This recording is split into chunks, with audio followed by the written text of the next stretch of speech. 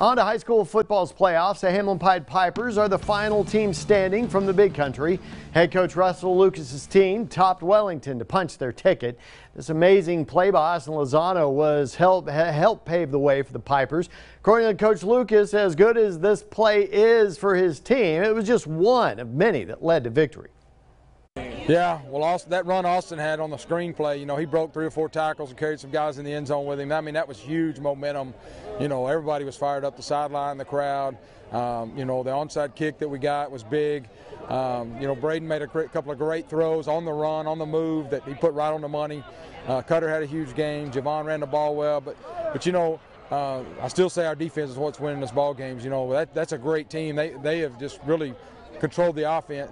We only ran like 4 plays in the first quarter, and so I'm really proud of our defense.